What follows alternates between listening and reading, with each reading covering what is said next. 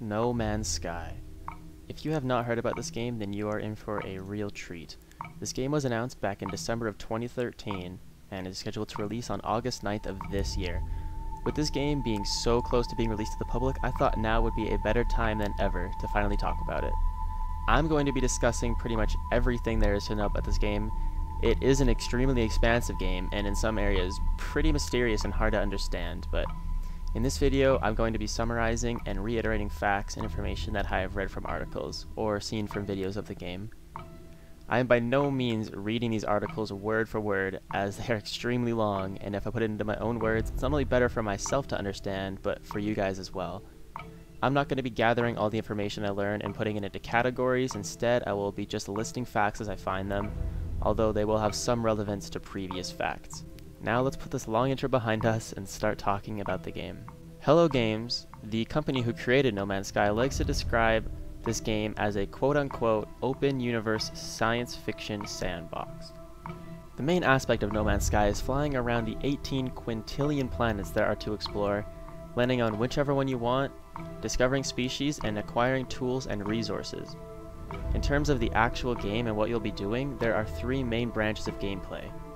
You have combat, mining, crafting, and trading, and exploration. You can do as little or as much of each branch as you want. With combat, your character has a multi-tool that can scan objects, mine materials, and also act as your weapon. Your ship can also carry a weapon. There are a variety to choose from depending on what type of ship you have. Just like the plants and animals, your ship is also procedural, so there is no other ship that is exactly like yours. Weapons are, of course, used against hostile targets. These include aggressive animals, pirates in space, or sentinels. Although you can be an aggressive person, you can also be peaceful and choose to not fight against these beings. If you choose to destroy the terrain of a planet, sentinels will follow and try to attack you. These sentinels are sort of the guardians of the universe in No Man's Sky. They attack you for defense, not because they are aggressive. To continue with the combat aspect of the game, you can upgrade and discover new weapons through blueprints. Blueprints can be found in planets in almost any location. They can also be bought through trading posts. You can acquire currency through killing sentinels, or, more interestingly, completing missions for an aligned military race. Dying on the ground causes you to lose all your items you acquired while on that planet. This does not include your multi-tool, spaceship, etc. While dying in space causes you to lose nearly everything, including your ship, so you are forced to start again with a basic ship. On planets, nearly everything is a resource. These can be either traded or stored for further use. Although not all planets have the same resources, and some resources are rare and harder to gather than others. Some resources can be rare in one solar system while being abundant in another. You will need to learn this in order to get the most bang for your buck when trading your resources. The rarer the resource, the more money you will earn from it. The star in the solar system you are in could give some hints as to what resources are rare in that system, since all elements in a solar system come from the star. There are said to be many types of alien races that you'll be able to trade with. You can also build reputations with these races. Whether you are friendly with them or hostile, the choice is yours. Being friendly with them gives you some bonuses and valuable goods. It will also help you understand their specific language. This is important for when you discover monoliths on planets. This isn't to say that being hostile towards a race doesn't yield bonuses as well. As stated before, one of the most well-known things about No Man's Sky is that it is procedurally generated. This does not mean random. Each thing that is generated must follow some rules, or procedures.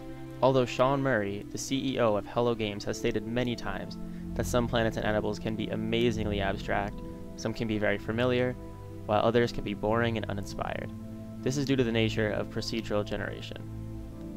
As you get closer to the center of the universe, animals, planets, and basically anything that can be procedurally generated is said to get stranger, more difficult, and harder to comprehend. If you are the first person to discover a species or a planet, other people who come across those things will be able to see that you were the first person to discover it. The main thing about this game is exploring. Explorers use scanners on their multi-tool and ships to scan life forms, resources, planets, and points of interest. More powerful scanners are capable of scanning more powerful species and whatnot. Explorers are also interested in upgrading their ship's warp drive. This allows them to travel to a wider range of planets, and in faster times. As you explore planets, the items you scan can be uploaded to a database for some currency, although if you die, you lose all the information you have not uploaded. While on planets, you do not have a map, only a compass. so getting lost and losing track of where your ship is a very real possibility. Being lost is dangerous because nighttime on a planet is much more dangerous than daytime. Temperatures drop and the animals are more hostile. It can also take hours, even days, to walk around a planet completely. Yes, real in-life days, like 24 hours in the real world. So losing your ship can be an extremely dangerous thing. Not only can you upgrade weapons, but you can also upgrade your suit. This will allow you to run faster, jump higher, dive deeper. You can also upgrade your jetpack to fly further. Upgrading your suit also gives you better protection from animals and the elements. You can also build new devices such as flashlights and hacking devices. Not only this, but you can also combine resources to build even better weapons and use even better blueprints. It is important to also be upgrading and creating new gear, as it is the only way to survive as you get closer to the center of the universe. While you can explore planets, another big part of the game is exploring space. When exploring space, you can fly normally, which requires no fuel, but you move at a relatively slow speed. You can use your jump drive, which uses fuel and flies faster than normal, or you can use your warp drive. This requires warp fuel and is the fastest way to travel. In terms of travel time, going from one star to the next can take up to hours with your normal drive. Yes, real life hours. Can take 10 minutes-ish with your jump drive and can take a second or two with your warp drive. It is also said that within space there are mysterious objects that the player must explore for themselves. So in some cases, using your normal or jump drive could be beneficial. If you happen to be within sight of another player on a planet, which is very unlikely as there are 18 quintillion or so planets which are capable of being the size of Earth or even larger, then all the data between the two players is shared. So if one player destroys a rock, then the rock is destroyed for the other player. There is no major goal in No Man's Sky. There are minor objectives and you can set your own personal goals, but the only thing close to a main objective is to reach the center of the universe, which is essentially the reason you're fighting, gathering, and exploring. It is to upgrade and discover enough in order to be capable of facing what lies in the center. So that concludes this video. I hope I did a decent job of going over what this game is about, although I'm only capable of brushing the surface of what this game has to offer. For anyone to truly understand this game, they need to experience it themselves. Anyways, thanks for watching, and I'll see you all in the next video. Take care.